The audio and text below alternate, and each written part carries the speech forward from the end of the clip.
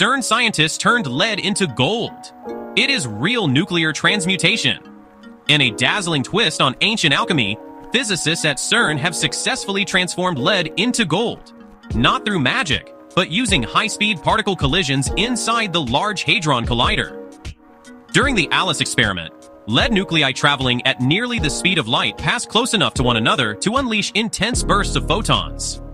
These photons had enough energy to knock protons and neutrons out of atomic nuclei. In rare cases, precisely 3 protons were lost, converting lead with 82 protons into gold, which has 79 protons, achieving true nuclear transmutation.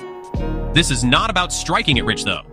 Despite creating around 86 billion gold atoms between 2015 and 2018, the total mass was just 29 picograms, far too little to see or harvest. Each atom also survived only briefly before breaking apart.